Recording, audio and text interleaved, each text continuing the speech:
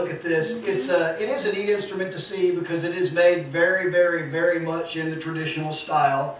It's got old-fashioned staple frets, so it's you don't see these things too often, and it's definitely worth taking a look at.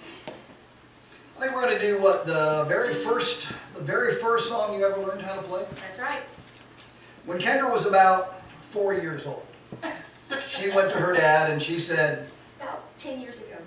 yeah, maybe, 20. 20. 20.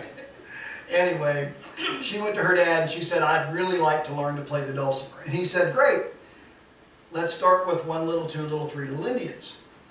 And yeah, she did that, where she puts her foot down and just kind of refuses. I get that a lot. But she said, no, I want to learn to play this other one. And he said, no, but you really need to start with 1 little, 2 little, 3 little Indians. This is a perfect song to start with.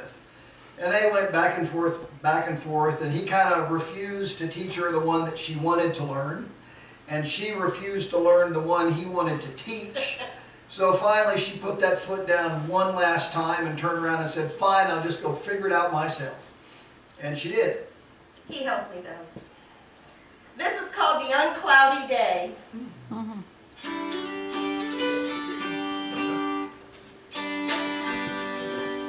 Sorry? Good? Yep.